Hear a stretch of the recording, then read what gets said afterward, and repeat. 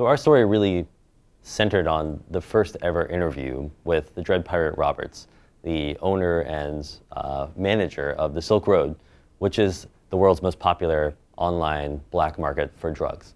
And the Silk Road uses tools like the anonymity software Tor and the mostly untraceable cryptocurrency called Bitcoin to allow anybody to buy any drug imaginable. For a long time, the Silk Road was the only website that had this business model, but other people are now starting to copy what the Silk Road created.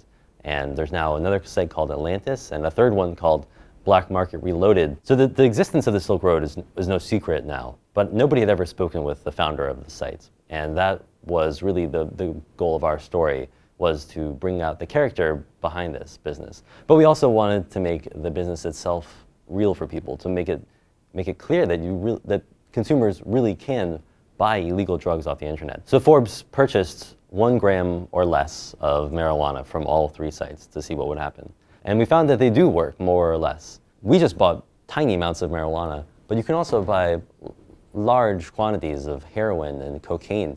A lot of dealers actually wholesale from the Silk Road and then seem to sell, on the streets. There's no doubt that there's a big drug enforcement agency crosshairs on the back of the Dread Pirate Roberts and Silk Road. There are some signs that law enforcement is having some success in tightening the net around this new industry.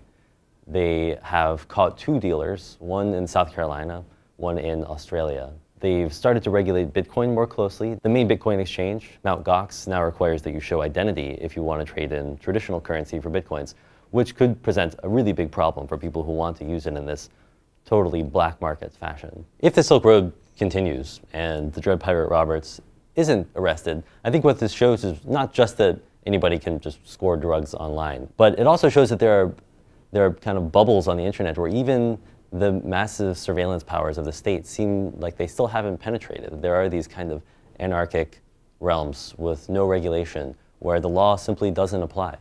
And that's what the Dread Pirate Roberts wanted to create, and I think that we showed that he has succeeded to some extent. The point of the story was to show that these marketplaces exist and that people are, in fact, buying and selling these goods.